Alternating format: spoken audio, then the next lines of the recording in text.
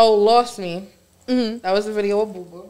Yo, that's crazy because that song, no, like people around me, they was like, bro, like don't drop that because it was like a love song and people worry about like killing and drilling and shit. Yeah. But that shit, that was my best like doing song. Like I know Gangsta Body about to hit 1 million, but like if you look at like the stats on all my songs, like how much views it got in an hour, 2 hours, Lost Me did like the most. It did 200K in a day. Yeah. Yeah, like. Yeah, so Lost Me, was that about somebody specific or you just was talking your shit or? No, yeah. It was about my ex. Okay. Yeah. So you with your new nigga in the video? Nah, Buba wasn't my nigga at that point. Yeah. Like that video actually what made me and Buba like close. Like that day of the just being each other all day, whatever, like that's what started our relationship, I feel like. Okay. That Lost Me video. Yeah, I was gonna say, so how did y'all get connected? How did it all? Yeah, it was like serious. Basically like he did one video with me and the video had went crazy. Like, I think it's like at a mill right now. That was the first video he did with me. And then he just kept saying like he had flew out to LA to go see Curly do videos with Curly, and he told me like, oh, when I come back, like don't do YouTube videos with no other person, like me, we gonna run this up together, run the back up together. So I'm like, okay, whatever. So then we just started like doing mad videos together and shit like that, and we just like fell in love naturally. But the Lost Me video, I feel like that's when we really like, I don't know, it was like a connection. I don't know. So it initially started like as a business venture? Exactly. Okay. And it turned real. But everybody was thinking it was fake. Okay. I mean, I feel like we couldn't tell when the transition was serious. Yeah. So maybe when the cuffing pictures started coming. Yeah. And even then they were still, because they like, y'all never kissed. But we never kissed because of like Buba's religion. Like, yeah. I was going to say, how is that like dating him and his religion and getting into all of that? Is it hard to adjust to? Not really. Like me and him, he be teaching me like his religion. Like we be praying together every day and shit. We do all the 5 prayers. Yeah.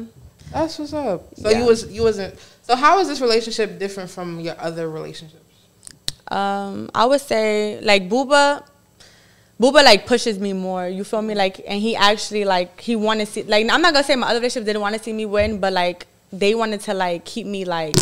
To themselves. Yeah, they didn't want to put me to the work because they knew like I'm a superstar. Like they like this bitch go out there, like she might like. I feel like all my other niggas, they was like really like insecure and stuff like that. Buba is more like, yeah, bitch, go over there, like go on the stage. Like Buba supports me a lot, like in everything. So in Buba No Jumper interview, he said that y'all be making like content calendars together and y'all schedule shit and all that. So y'all still do that? Yeah, I started doing that for him because he was giving me anxiety, and I was like, let me structure this nigga up because he's all over the place.